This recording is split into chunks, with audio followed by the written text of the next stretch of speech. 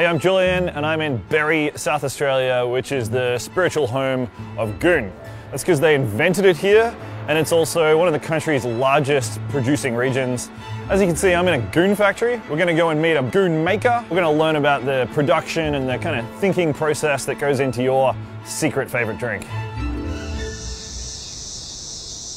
You don't need a corkscrew, you don't need to hurt yourself opening it. Most people can open up a cask and pour themselves a drink.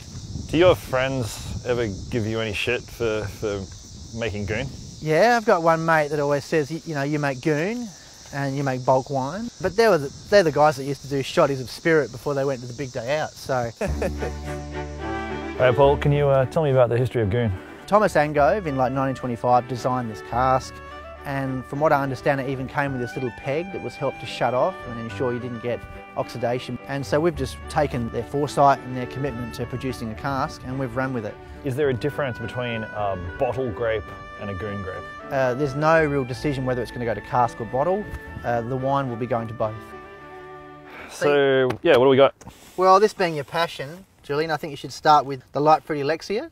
Yeah, I got to tell you, I hate it.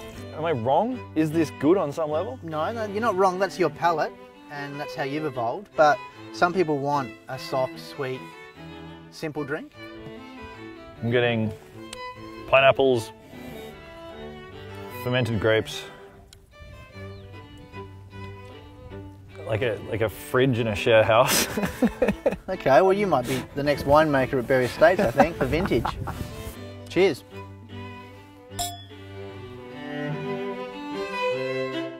This would be a great food one with a nice creamy pasta. It is kind of creamy. Sadly, we'll have to tip that out. Hold on.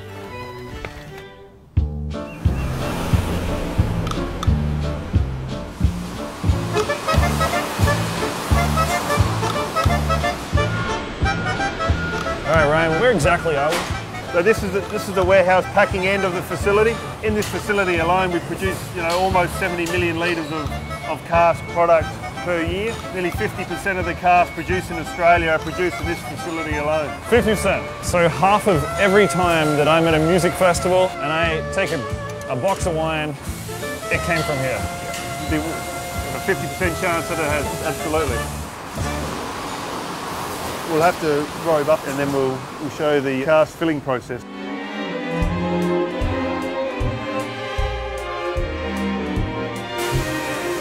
So what's going on here? Yep, so here we're filling a 2 litre format for a Banrock station product. The cap is taken off, pre-back, filled, post-back, cap's back on, all happens in a matter of seconds. How do you feel when you look at this? I love a good bag in box. Really passionate about my cask wine. I think it does get a bad rap. When you hear me describe cask as goon, how does that make you feel? It makes me cringe a little, and I would love to be able to spend some time with you guys to try and change that perception, and hopefully we're doing that today. Yeah, what are we looking at here? So we're looking at here, this is the conveying process from our fillers through to our carton erector. Where's it going? This one's going to, this is actually going to the Middle East. The Middle East? So the Middle East gets into fruity Lexia. Absolutely, and it's not a bad drop. So this is just it. This is ground zero for where all of my party memories were made. This is the home. I've traced it back to the home. This is where parties come from. I love the way it wobbles when it stops simultaneously. All 78,000 bags are like.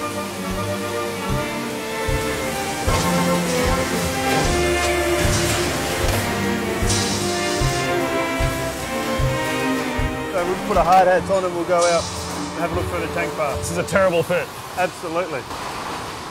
What's these, it looks like piles of mulch in the background? The grape seeds. So that's just all grape seed? Yeah. That's so many grape seeds. There's piles of grape seeds over there that are larger than trucks. What are we going to taste? We're going to taste some Shiraz and some Cabernet. Some Cabernet, beautiful. It's like having one big keg, mate. So 24,000 litres, roughly in this tank, of ready to package product. This one's silky smooth. This is like getting into a warm bath. That's great. It's nice, isn't it? I really like that. Yeah. 90% of the wineries in Australia, what they do in a year, we'll actually do in a day. And that's 90% of the wineries in Australia are doing that? Yeah. So you're kicking their ass? On a scale size, absolutely. So we're the biggest winery in the Southern Hemisphere. This makes me feel honoured to be here. As you should be.